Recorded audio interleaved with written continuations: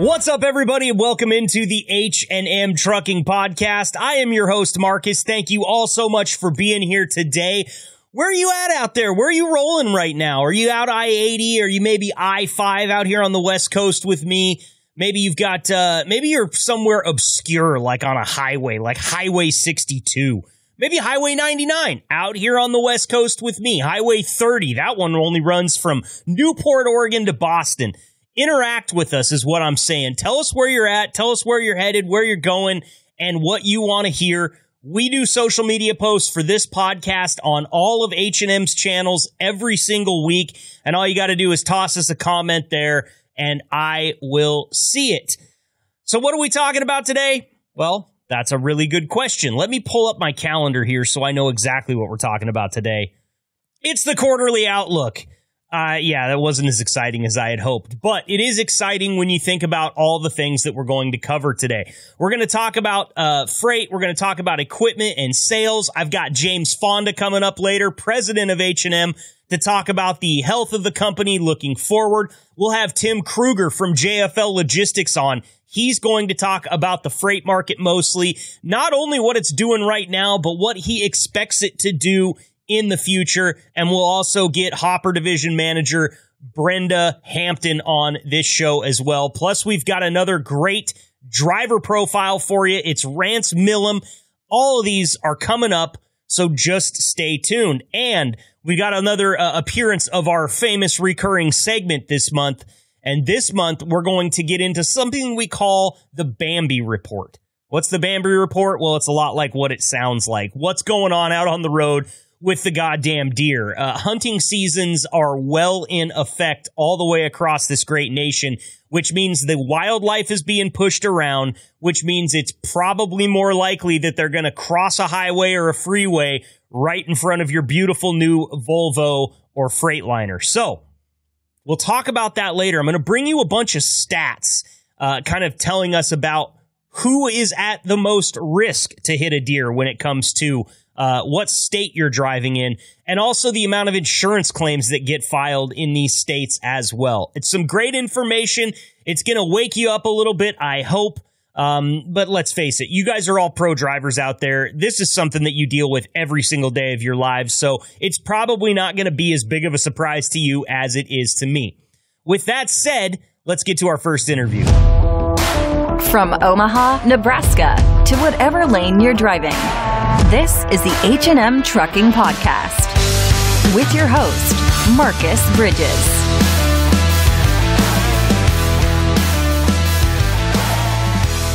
It's been a few weeks since we've heard for him, so let's get Tim Krueger from JFL Logistics on the line, because we're talking about outlooks here. We're talking about quarterly outlooks. I have no idea what that means. Let's bring the expert in. Tim Krueger, thank you so much for being here today, my friend. Hey, thanks for having me again, Marcus. It's a pleasure to always be on the podcast with you. Hey, we love having you. You and I could sit here and talk for hours at a time, but I'll try to keep it short. I do want to check in with you. Last time we talked, you were recovering from surgery. How's the recovery going? Are you back to 100% yet? Nowhere near 100%. My knee is, I think I can bend it at like 110 degrees. So by, I think in another 4 weeks, I need to be at 125 degrees. So I think I'm coming along nicely and steadily, and I'm just trying to get off these crutches. So hopefully on Monday I'm off of them. So we'll see. Well, I hope you have a leather bite strap for when you do your physical therapy, because as I remember, that was more painful for me than the actual knee injury itself. So I hope that's not eating you up as bad as it did me when I was younger. Oh yeah, not too much. My brother is my physical therapist. He's out of town right now, so I had some other trainer or therapist work with me today, and he's a little more rough on me than my brother, so it was a little painful today. That's surprising, man. I would think a brother would take every opportunity he could to be a little rough on you. Oh yeah, you would think so, but he was my older brother, and he's probably, taking it easy on me for all the pain he caused me growing up. Good to hear it, man. Good to hear it. Well, we are talking quarterly outlook here, and I brought you on for the freight side of things. We always get great info for you as far as the freight market is concerned. I want to ask you kind of a two-part question here. the last time we talked, I think was sometime just shortly after your surgery. So it hasn't been long ago, but from then until now, and from now looking forward, what's your outlook on the freight market, Tim? Yeah, so last time we talked, we said we'd probably see a little bit of an uptick. It's getting a little steady currently. But right now, I got some customers coming back to me asking for, rate concessions. They're asking us to drop our rates a little bit, which is not great to see. We have been developing some lanes and getting some trustworthy customers out there. And just recently here, we've had some customers come back to us and say, hey, can you sharpen your pencil a little bit? Which is really starting to, get into a dark area as far as carriers go, because right now it's starting to hit rock bottom to where carriers aren't going to be able to make it. Fuel is on the rise again. Equipment's on the rise again. Insurance is on the rise. So from last time we talked till now, it is getting a little rough. I think Q4, when you're going to see coming into, peak season with Thanksgiving and Black Friday, coming into Christmas and the New Year, normally you see a lot pick back up. So we're hoping a lot of freight starts moving, a lot of, getting those toys in the stores for kids and getting clothing in and making deliveries happen. Hopefully you're going to see a small uptick. Usually Q4 is pretty good. So we're hoping for that uptick. But, the way things stand right now, I think it's going to be a little rough again.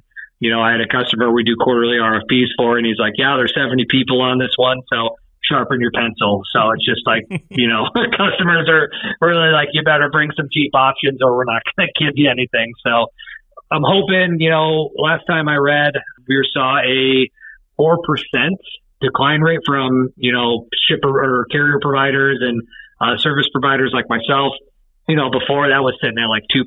So the more that gets rejected, the more opportunity that's out there to where you can get prices up. So staying at 4%, instead of at a 2% is something great you want to see. So we're hoping that one keeps climbing, and we just need that to double. Once that doubles, I think you're going to see a good freight market again. So hopefully that will happen at the end of Q4 or roll to Q1, and some things change here. So we'll see what happens. Okay. So my next question was actually going to be about like Thanksgiving and Black Friday and the kind of boost that you guys see from that.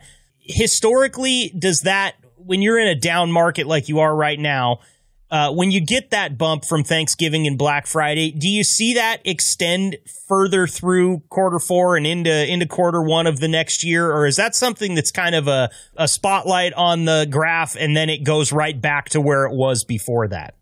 Yep. So you'll see an uptick. You'll see it kind of drive through Q4. You'll see it basically start at the end of November, like mid-November, to rolling in through like January 1, first week, second week, and then you see it kind of mellow out again. Yeah. Just because you are trying to get those, all the gifts in, everything's people buying as far as the consumer. So you see all that come in, but then, it'll mellow out. You see a drop come, end of January, February, March. February, you see a small uptick because of Valentine's Day. So you see a lot of flower shipments. You see a lot of candy shipments. You see a lot of that go out. So you do see that. So, you try and ramp up Q4, get those numbers up, and then because you will mellow out around the start of Q1. For sure. Well, I mean, if you're out there listening to this podcast and you want to help the freight market, then buy an extra teddy bear. Send mom some flowers on Valentine's Day. Sisters, all of those, they all love it. So just and hey, it takes a lot of teddy bears to make up 80,000 pounds. So let's get these trucks loaded, man. Well, listen, Tim, we covered it a little bit last week. Diesel prices, you mentioned it already. There are some states where diesel is up above $6 a gallon. Most notably my neighbor to the south, California. We can always depend on them for horrendous prices, but do you see any type of turnaround in the near future for diesel prices? No, I think they're still going to kind of go up here a little bit. I think that was expected, so I think you're going to see some higher prices here. But, when you see those higher prices, you really got to go back to your customers and just say, hey, look, like we need a little bit more, fuel's high. And, we went to one of our customers, we told them, hey, fuel's up, like we need, a couple extra dollars here. And they're like, yeah, no, we're not doing that. No. It's like, oh, cool. Yeah, you're going to take it out on us. So I don't see it usually around the winter months. You see it kind of rise a little bit. So I think diesel's still going to go up. Like you said, Cali's $6. I think here in the Midwest around Nebraska, you're looking at like $4.50. So we use that as like, if we got Cali freight, we're like, hey, like, I know you want this low. We're going to get you out at $6 for diesel. I'm going to get you to like 450, 423, you know, and so we always try to use that as a sales tactic to help, you know, sell our freight, get them on trucks. I like it. You need to keep your pencil sharp, but their pencil's broken. Yeah, pretty much. And I hate seeing that, because we love the carriers we work with. We want them to keep running. We want them to be profitable. So we try and do everything just on the logistics side and 3PL side to really push for carriers. And, you know, we're owned by H&M, so we know exactly how to run a truck and the price it needs to be at. So if it's not, you know, in our price range to where that truck's going to, you know, be profitable, we're not going to take it. So hopefully that can change here in the near future. Hopefully we've all got our fingers crossed. And I love having you on for these updates, because I feel like you have a unique insight, and you obviously know the industry, and we will have you back on probably sometime during that uptick if we can get a hold of you. I know you're going to be busy. Here's hoping that the recovery continues going well for your knee, and that the freight market follows suit and turns up and gives us something to be excited about next year. Yep, absolutely. I can't wait to be back on too. All right, Tim. Thank you so much. We'll talk to you soon. Yep, thanks, Marcus. Appreciate it. That's Tim Krueger, JFL Logistics. Knowledge and stories from coast to coast. This is your driver profile. It's driver profile time here on the H&M Trucking Podcast, and today I have H&M driver Rance Milam on the phone. Rance, how you doing out there, man? Pretty good. Weather's nice, overcast, not too much sun. I like it. I love it. Well, thanks for being here today. Where are you at, and where are you headed? Well, I'm on 75 northbound and to Knoxville, Tennessee for tomorrow. And you're a Southeast regional driver, is that correct? Yes, sir. That's correct. Okay, so I have to ask, because I hear so much on this podcast from other drivers about how much they hate Atlanta. There's two big ones. I say it all the time. It's the entire state of California, or it's that they hate driving through Atlanta. You're down there a lot, I assume. How do you like it? What are your thoughts on driving through Atlanta in a fully loaded truck? It's pretty punishing. Problem is, you got three interstates going in there, 85, 75, and 20. And plus being a council of Georgia, that you can be really hairy, and that's very, very a lot of backup everywhere you go. Yeah. You know, I've only actually been to Atlanta one time, and it was just to fly in, and then I drove to a very small town called Lincolnton, Georgia. And the whole time I was in Atlanta, I was stuck in traffic. That's my entire experience with that city. Yep, that's what 285 is. Backed up. Backed up, man. Well, I got to ask you this, because it's another one that I like to ask drivers when they come on for a profile. What's your truck number, and what color is your truck, since, you know, you drive for the Rainbow Fleet? Well, it's 2486, and it's kind of a purplish tint, which I really like. Kind of like a darker purple, or is it like a bright purple? Well, it's kind of like a mid-color purple. I actually don't even know what the real color looks like, but this, to me, it's almost like a dark blue to a purplish tint. It all depends how the sun hits the truck at different times. Yeah, that's kind of cool. Do you keep it pretty clean? Are you one of those guys that likes to drive around in a nice, clean, shiny truck, or does that bother you very much? I try to have it washed every time I can, when possible, because they give us 2 truck wash a month to keep it washed on the outside. And how about on the inside? Are you a neat freak when it comes to the inside of the truck? Only when I have visitors. Just like me at my house, man. Every time I got people coming over here to stay, I'm spending the week before cleaning like an idiot. Yes, that's me. So how long have you been driving? How long have you been driving altogether, and then how long have you been driving for H&M, Rance? Well, I've been going for I think 25 years now, and a couple of years with this company out here, which is pretty nice. I've drove for like 5 different companies, and this seems to be the best of the best so far that I've driven for. That's good. Is there any specific reason why? Well, it's the people, actually. They are a little more friendlier, and try to get you, if you need to be home, or try to help out. And I don't know, when you need time off, they don't make a big fuss about it like other companies do. Yeah. It's something I've heard a lot talking to H&M drivers. That seems to be a very common theme, and I'm always happy to talk about it because you guys don't deserve to be treated like a number. You deserve to be treated like family, and I hear that a lot from H&M drivers, that's the way that it goes. And I know from my personal conversations with James that's exactly how he wants it. So it's always good to hear that that's the case. You don't have to name them, but the worst company you've driven for, what was it like there? Probably has to be that one that went out of business. Only lasted like a year and a half. I don't forgot what his name was. There's two guys. I don't know if the guys all spent so long now. But it was pretty bad. He was an ex-driver, and his dad was an ex-driver, and they say a lot of times ex-driver made good dispatch. I can sometimes disagree with that because they want to argue and fuss and carry on. I think that based on what I've heard, that the best dispatchers that are former drivers are the ones that don't argue with you because they understand what you're going through out there. It's not the other way around. Okay. I just know. I just had two dispatch that drove for a long time, and I've had fits with them, and eventually I had to leave it because they create too much of a problem for me. Sure. Because I enjoy driving, and when you turn driving into a hassle or not making it fun anymore, I don't even like that. And there's gonna be too much. There's just too much going on here. There's more people that need drivers out here. Sure.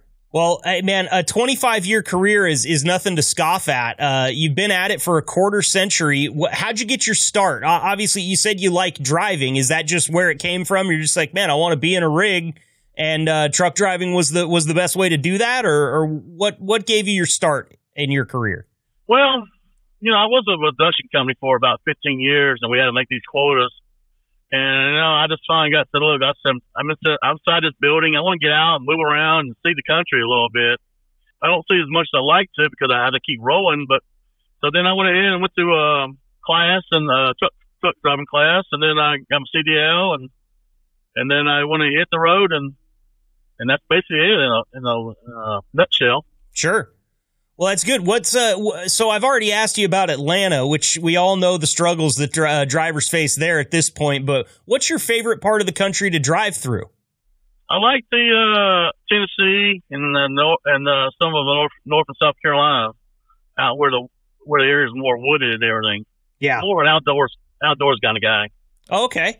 So do you ever get out on any of your breaks when you're out on the road or anything like that for any outdoor recreation or camping or hunting or fishing or anything like that? No, I don't have time for that.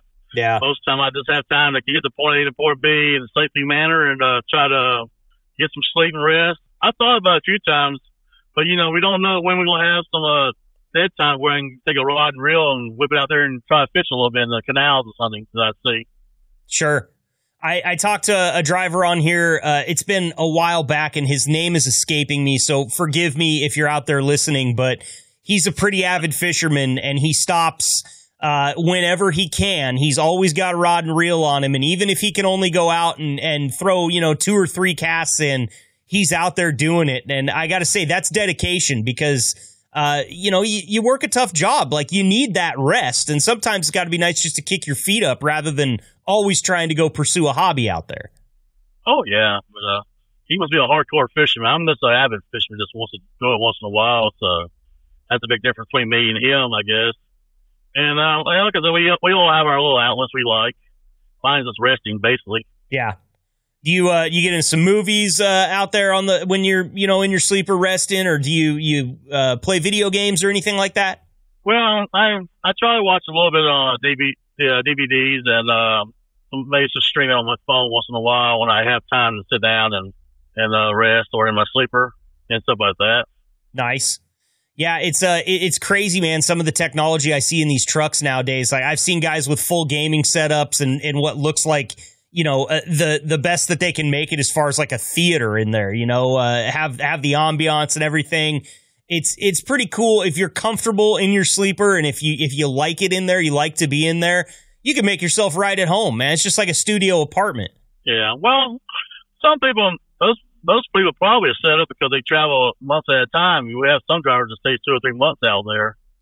But this one here, we have XM radio and a refrigerator, so it's very handy what I have in this truck. That's great. Do you cook or make any food in the truck? That's another thing that I hear some drivers are getting into, trying to eat a little bit healthier out there on the road. Is that anything that you get into? Well, I have a microwave, and I try to heat up food. I try to cook some stuff over the weekend, and then bring it on the road with me to help out with costs, and try to eat a little bit, eat chicken and stuff like that. Sure. Now, on the same token, is there like a favorite place that you have to stop to get that meal when you're going to go by this place? You're stopping there. Oh yeah, there's a barbecue place up here. Exit 201. I like to stop at. They want you to let's pay parking. You got to pay $15, or you get $15 of barbecue, which I could easily do that. Yeah, $15 of barbecue is nothing, man. Yeah, you're right. It ain't. I mean. Prices are, but how they are, but still, there's good food. And whenever I get a chance, I sit down and do my 10-hour break there. I let it go there, and then hopefully get into Atlanta when it's not the rush hour. Sure, absolutely, man. Well, it's funny how we all develop these little spots. There's a place up in Yakima, Washington that I never get up there really, but it's called Miner Burger. And these burgers are giant, and it's so good. And it's like, you don't think of a burger restaurant as like that place that you have to go. But if I'm in Yakima, Washington, if I have the unfortunate experience of having to be in Yakima, Washington, I'm going to Miner Burger, no question. Wow. That sounds like one of those 2-pound burgers or something that I've seen advertised. Yeah. Like, eat this and get it for free or whatever. Yeah, man. I feel like that when I walk out of there. That's for sure. So, do you got family back home or anything like that, or any kids that wait on you for when you're getting home? Well, no, they're all grown, and I do have a yard to tend to. I need tending every. That's why I try to get home as much as I can to tend to the yard, cut the grass, and do the yard work and upkeep on the house, of course. Those little routine stuff. For sure. And where's home at? It's Albany, Georgia. Okay. So are you a Georgia Bulldogs fan? Yes, I am. I've been there for back in the days when Herschel Walker was running around. Yeah, man, that's it. That guy was unbelievable. Herschel left, Herschel right. Yeah. How about the Falcons? So are you a big football fan, or are you just kind of a casual fan? Well, I follow more the Steelers than I do the Falcon fan. My son and I go up there once a year to see a Falcon, and I root for them until Steelers come in town. And, of course, we're opposite end then. Yeah. Fun at each other. I feel you there. Good times. Good. Well, I forgive me for asking about it, but football season's my favorite time of the year. I haven't shut up about football for weeks now, and I won't for, 11 or 12 more at the very least. So I always have to ask if I can sense a football fan. And you Georgia Bulldogs, man, you guys are born and raised in it down there, and it's really cool to see. I'm an Oregon Duck myself, and we absolutely got lambasted by you guys last year, so I'm still licking my wounds a little bit there. Yeah, this coach here we have, Kirby Smart, really turned our team around. I mean, it's unbelievable. I mean, it's good that we're back in the race and the hunt, and we've always been on the tip of the threshold, but we never crossed that line yet. So I'm pretty happy. Yeah, well, good, man. Look, somebody had to knock Nick Saban off of his pedestal, and just as good as you guys being that team than anybody in my book, because I was just sick of hearing about Alabama all the time.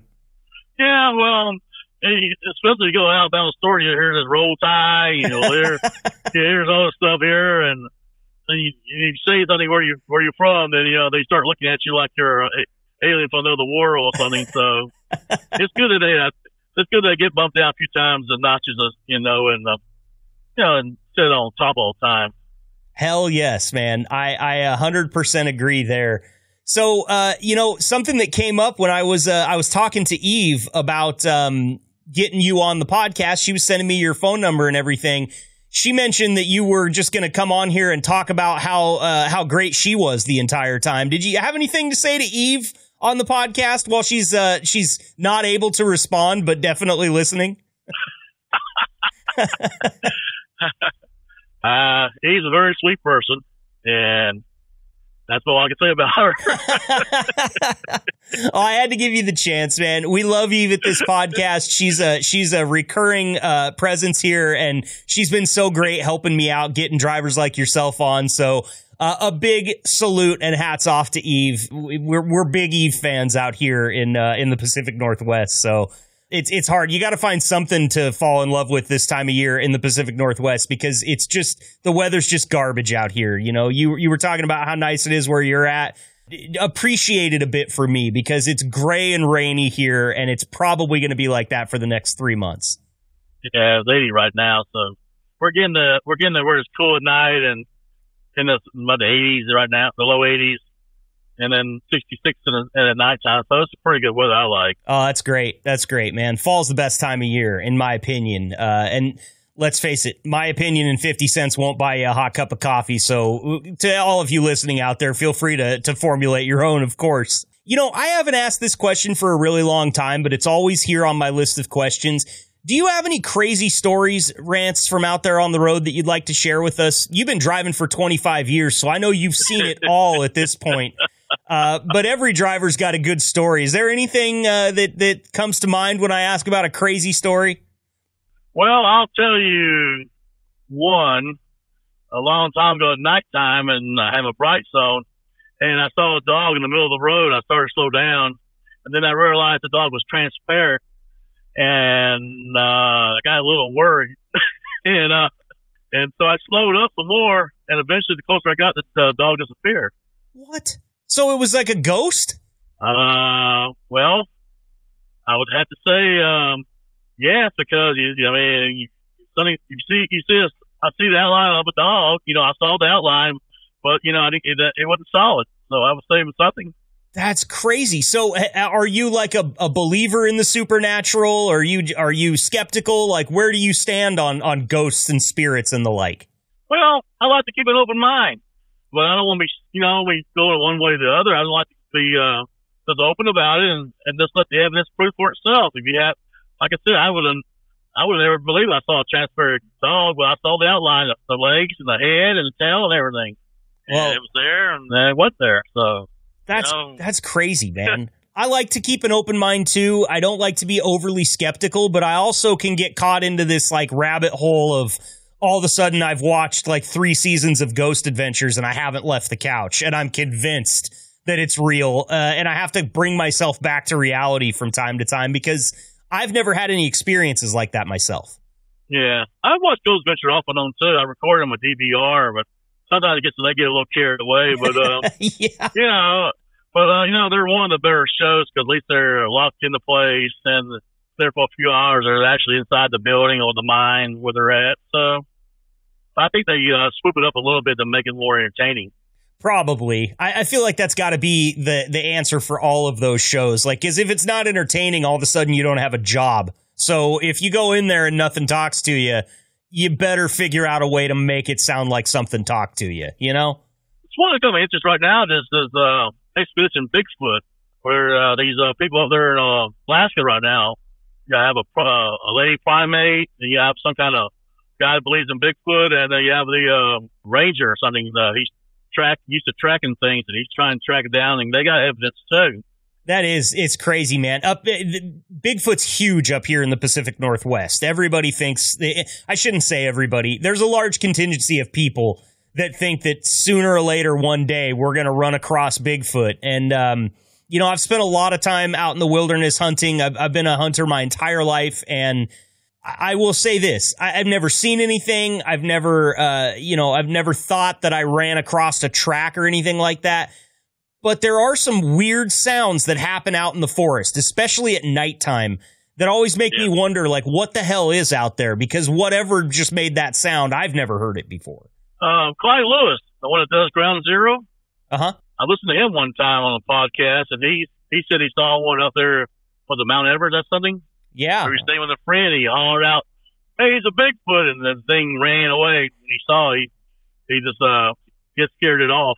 Man, there would be a yellow puddle in the snow next to me. I don't think I would handle it very well, man. It's like and I'm armed when I go out there. I have a rifle to hunt with, and sometimes a sidearm just in case, run across an angry bear or something like that. But dude, if I saw a Bigfoot, like I'm hightailing it out of there. I might not even touch the ground until I get back to the truck. Well, I don't know if you ever watched that show I've been watching right now, Expedition Bigfoot, but they've got these trees upside down, with the roots are standing up. And there's no marks of a machine picking it up and putting it in the ground. So Sonny's doing it. Man, Z, I'm not going to sleep tonight if I go start watching this, but you've already piqued my interest, so I am going to go watch it, Rance, for sure, because it's something about it. The unknown is always fun, and regardless of whether, there's people out there listening to this podcast right now, listening to you and I talk about this going, these guys, these idiots, but I think it's fun. Like, it's, we talked about Ghost Adventures.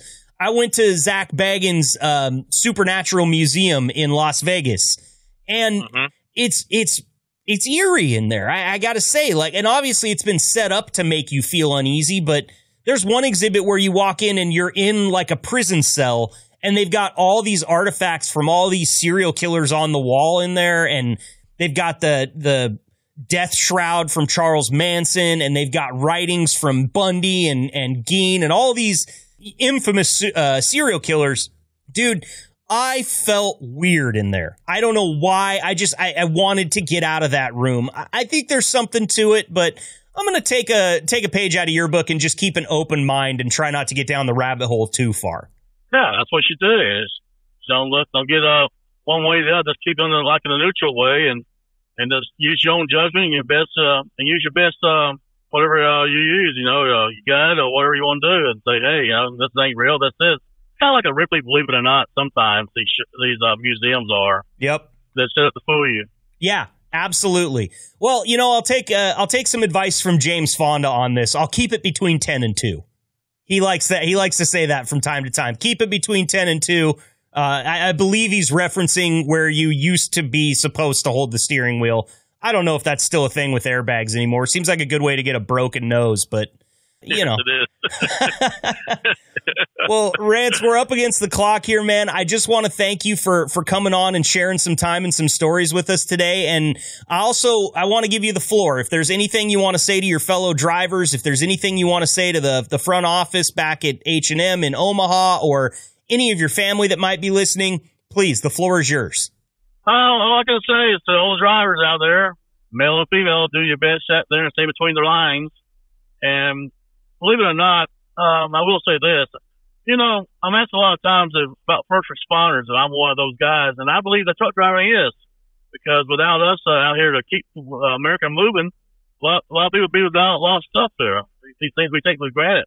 So I don't understand why we're not, praised as much as the other guys are. I mean, fire department and police and nurse. I can understand that, but I also think we have a part to play in as well. I think you're 100% right, man. I know it. Within 3 days, if you guys all decided to park within 3 days, it's Mad Max out here for the rest of us. We wouldn't have food. We wouldn't have any of the things. I mean, my internet would probably shut down. I'd be out of a job. So if no place else, know that on this podcast, at the very least, we're greatly appreciative of what you guys do out there. Well, I appreciate it, and I appreciate you giving me the sound of my little speech I just made. Thank you very much. Absolutely, man. You stay safe out there. Keep the shiny side up, and we'll be in touch with you again on this podcast. All right, Rance? Sounds great. I had a nice time here. Awesome, man. Well, thanks again. We'll talk to you soon, okay? All righty. All right. Bye. Bye-bye.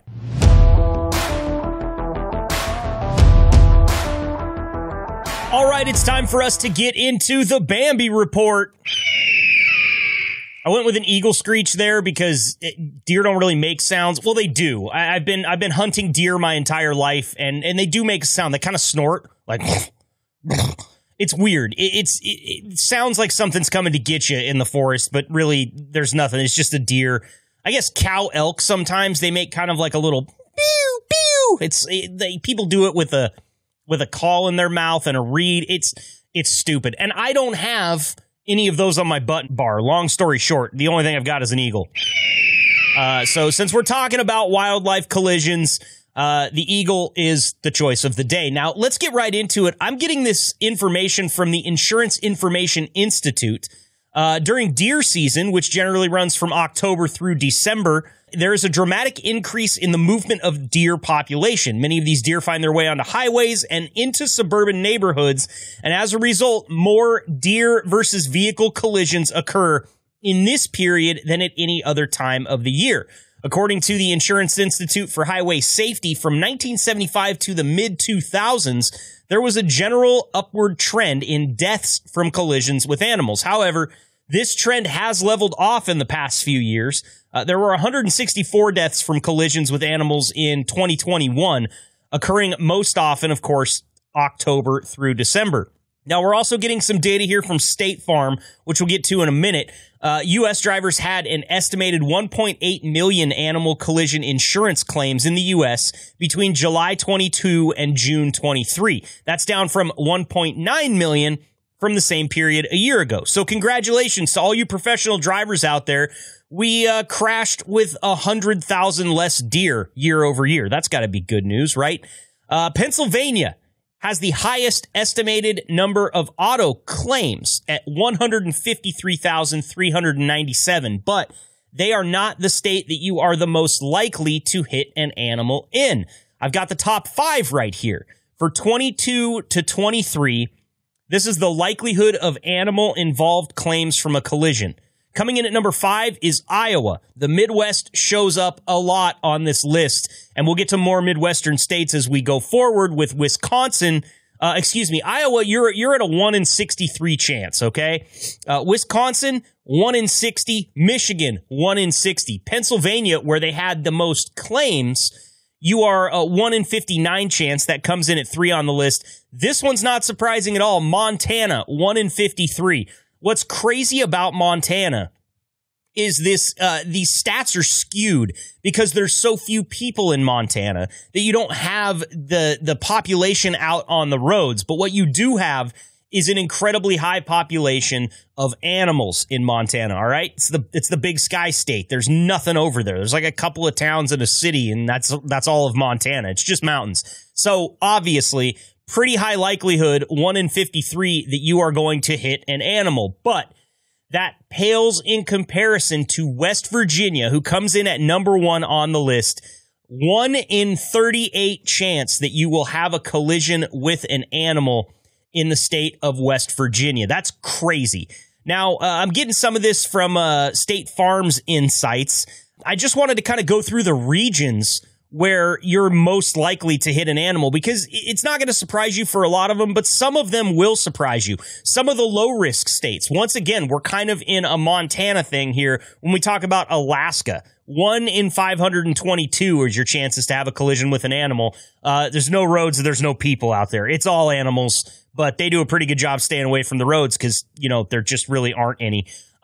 Arizona is another one. A lot of West Coast states, you're at a pretty low likelihood.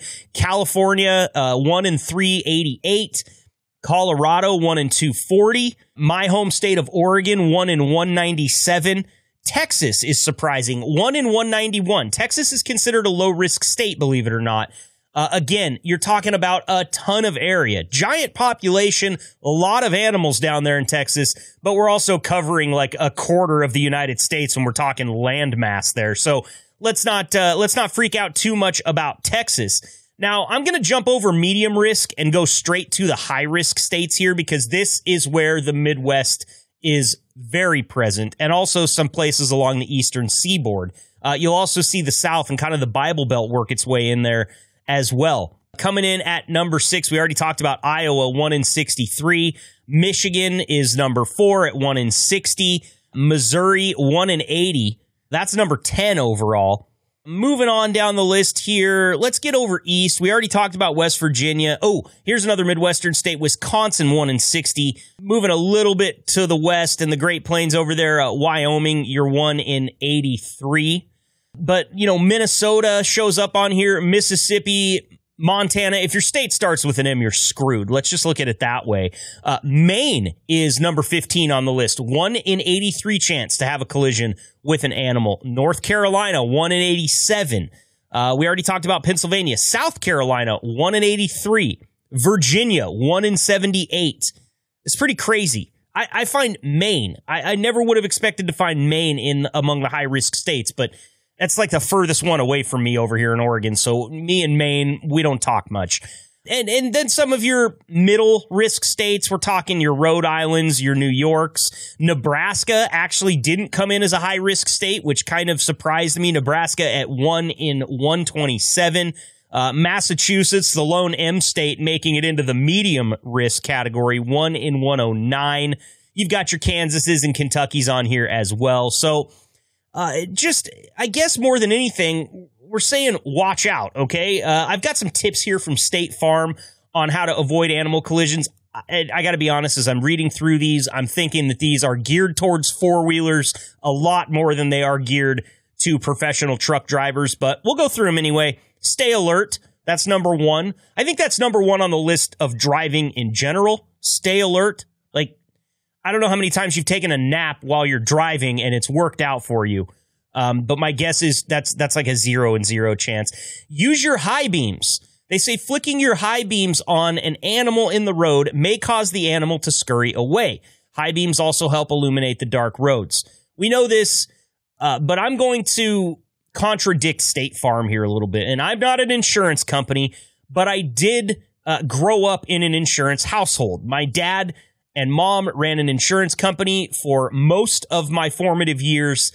And one thing that I always heard from the farmers and the guys that live out in rural Oregon, where I grew up in the mountains, is that high beams for deer aren't always the best decision.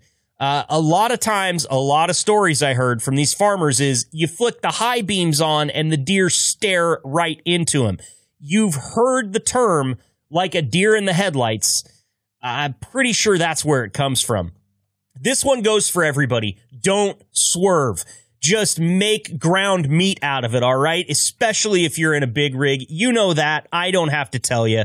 Swerving to miss an animal causes much worse accidents than what it prevents. So especially if you're packing 80,000 pounds, that deer, it's going to damage the fender. But if you got a Bambi basher on the front or a wildlife guard or a cattle guard, whatever you want to call it, you'll be all right. And I think that the owners of these trucks out there would definitely prefer that you just waste the thing at speed. You know, obviously try to slow down, but don't go into the ditch just to miss a deer.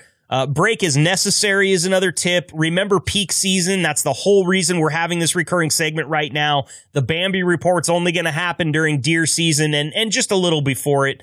Remember mealtime. This is one you don't think about. The deer are going to be out at dawn and dusk. That's when they feed.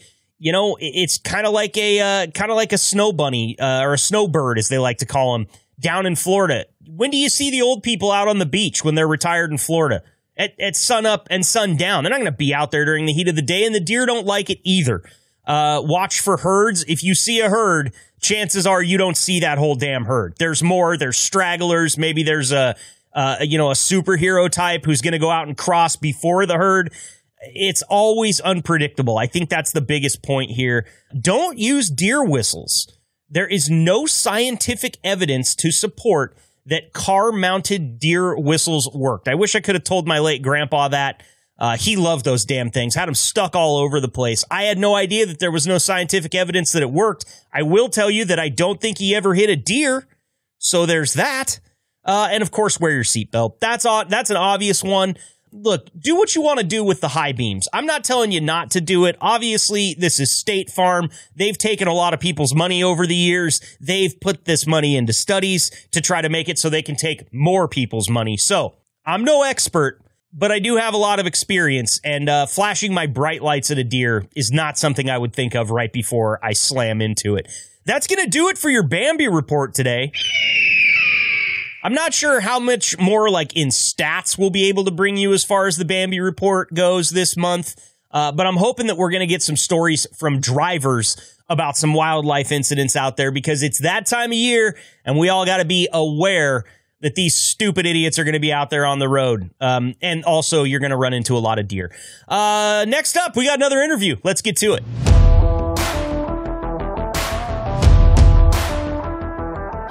Next up here on the H&M Trucking Podcast, it's Hopper Division Manager Brenda Hampton. And Brenda, thank you so much for being here. It's been a while since we've had you. How's everything going out there in Omaha? Doing good, Marcus. Thank you for asking.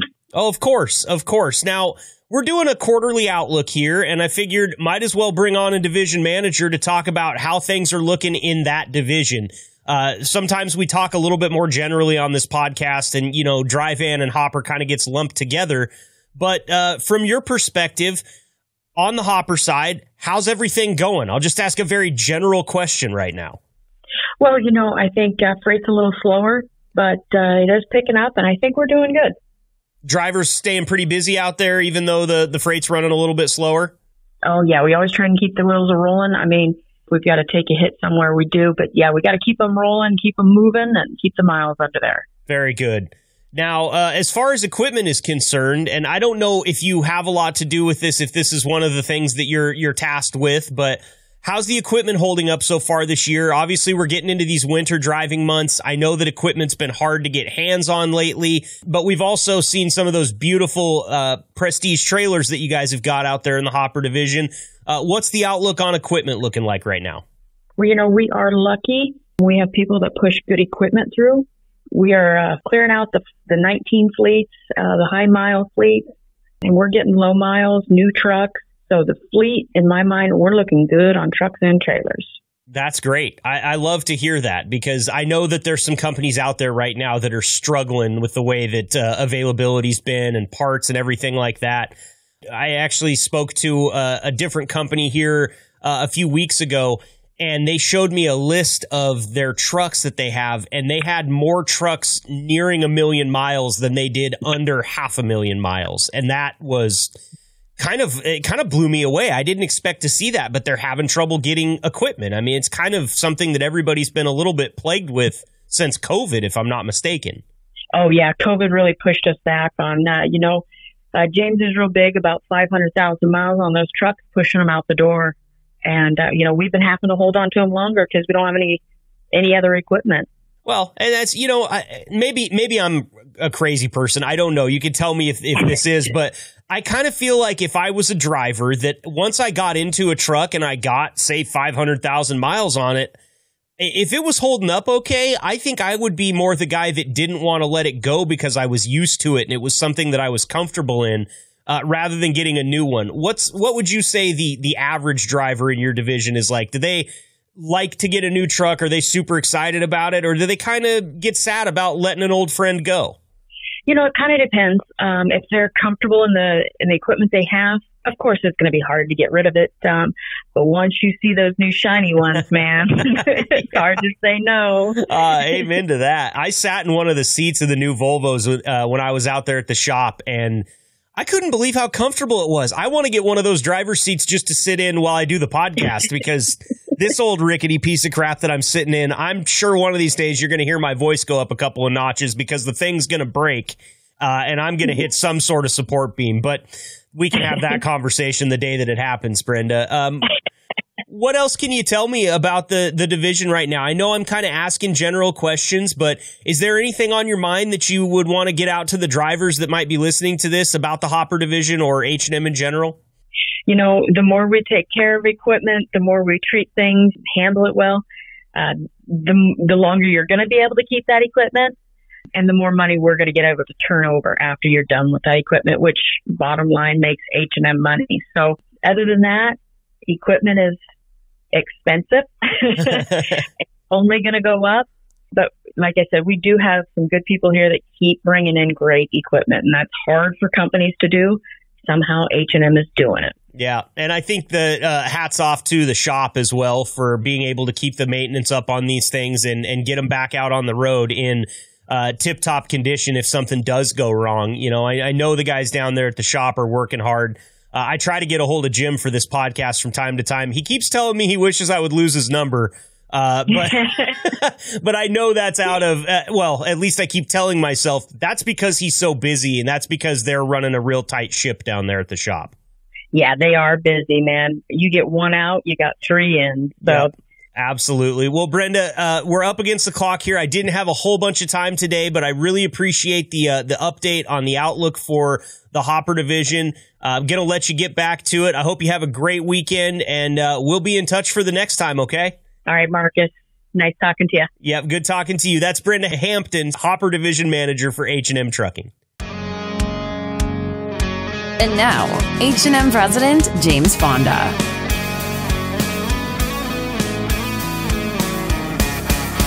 Joining us next up here on the H&M Trucking Podcast is President of H&M Trucking, James Fonda. We've missed you for the last couple of weeks. James, how you been out there in Omaha? Busy.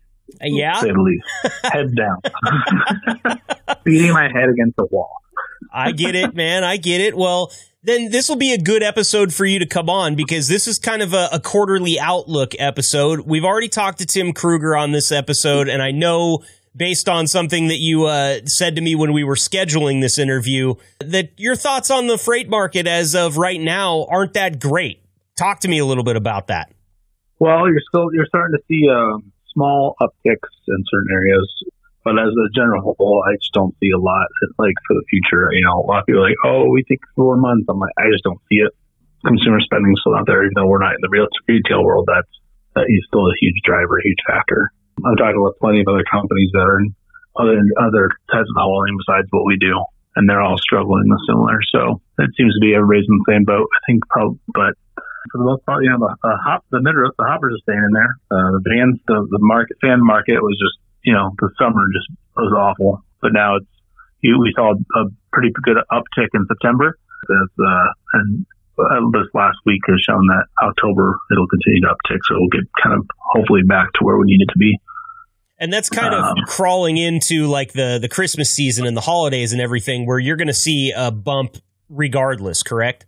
Right. I mean, we don't do much of the retail world, but it gets into our hazmat and our freeze protect season. So right now, despite what everybody loves the nice fall weather, we want the temperature to drop. Because then that's when those heaters will light up, and that's where you start making the money.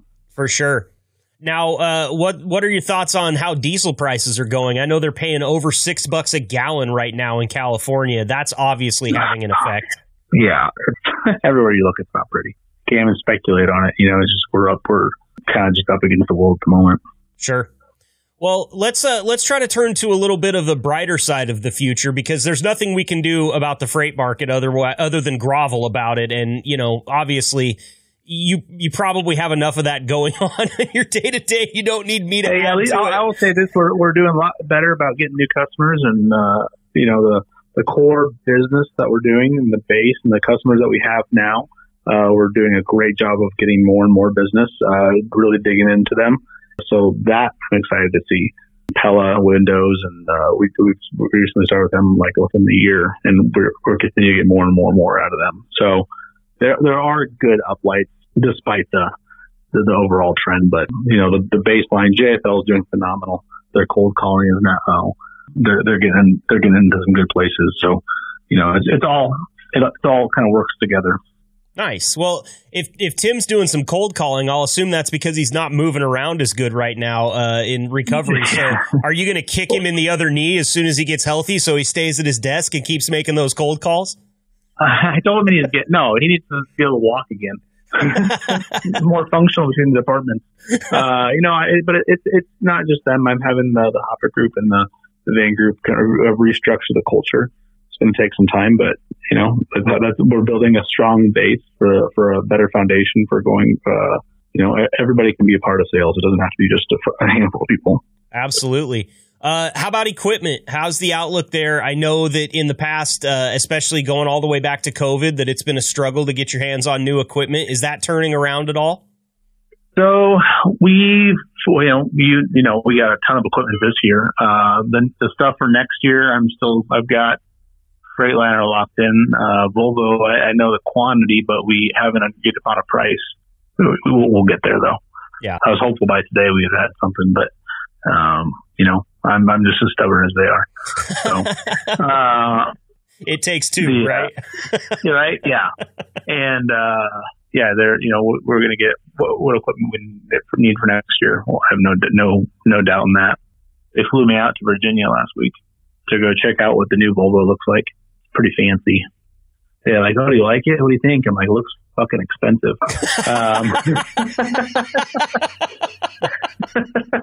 You don't give them an inch, do you, James? Oh no, yeah. this is not happening in the equipment world right now, guys. But I mean, they're cool. But yeah, I did like the midroofs. They're increasing the midroofs back to the 740s. They shrunk from the 730s for whatever reason, the cab. So now they've increased that back out, which is the drivers are going to love that. These Volvos, they look clean. I'm not going to lie. It was hard not to just sit there like in awe, but you're like, nope, hold it together. Yeah, right. You can't give them any bargaining chips because you'll be regretting that once it comes time to sign the check, right? Oh, right. So how about the view from 1,000 feet up, the overall health of H&M Trucking heading into quarter 4? What are your thoughts? How are you feeling? Oh, we're doing great. And, now we're done pretty much with sales. We're going to sell a few more pieces of equipment in November, but now we're just getting in a couple more new trucks, maybe 12 or 15 or something like that left to get in. And there's 8 in processing right now. So that's going to take a lot of the pressure off of the shop, a lot of the pressure off of operations, trying to route people back. It will become more efficient again as we're cleaning up this end of this trade cycle. Now, the next new trucks, I thought they were going to come earlier, but now they're kind of pushed back to November, December, which kind of sucks because that means we're going to get them and then turn around and then start getting the next group and Q1 for the next trade cycle. So the shop boys aren't going to get much of a break, but fortunately, if all goes to plan, by end of Q2, we should have our whole trade cycle done for next year, and then the trucks that are scheduled for Q3, Q4 of next year will all be adds. So great, and that's kind of what this year was. These last handful of trucks. We net added 23 trucks this year, and so next year I have scheduled to net add 30. Oh, that's great. And last year I added 30. So okay, well, anything that takes a little bit of pressure off the guys at the shop is good by me, because Jim Musel over there at the shop keeps telling me that he wishes I would lose his number, and I haven't found a way to do that yet. But I know that's just because he's a busy guy. But I'm going to keep calling him. I don't have the other way in my DNA. I just have to keep beating down his door. So, oh yeah, I can be and will always be his favorite and least favorite person every single day. I'm pretty sure.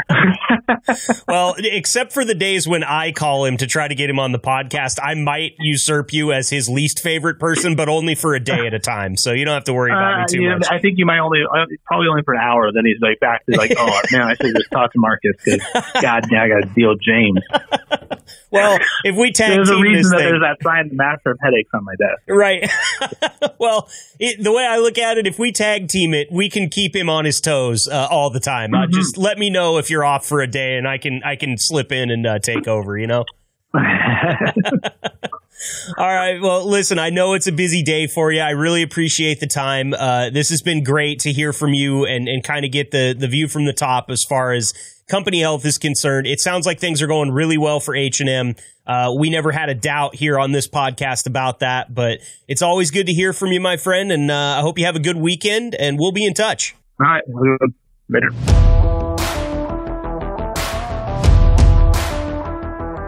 That's going to put a bow on it and wrap up this episode of the H&M Trucking Podcast. I want to thank all of my guests today, Tim Krueger, Brenda Hampton, and, of course, President James Fonda for the great interviews.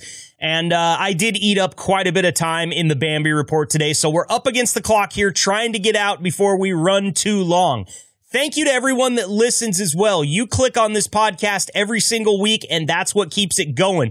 Tell your friends about it. Tell your parents. Tell your grandparents. Hell, tell your kids. They might enjoy listening to it. Maybe you're one of the drivers that's on it. I would love it if your family got to hear a driver profile of you on your company's podcast. It's just a cool thing, all right? There's not a lot of trucking fleets out there that have podcasts. And dare I say, as I throw my shoulder out, patting myself on the back, that H&M Trucking has the best one. We appreciate you guys. Be safe out there and always stay fresh, cheese bags. We'll see you next time. Thank you for listening to the H&M Trucking Podcast. Please leave a review, subscribe, and connect with Marcus over at the H&M Trucking social media channels. And if you're considering a job at H&M, find us at hmtrucking.com. Until next time, stay safe and ahead of the curve drivers.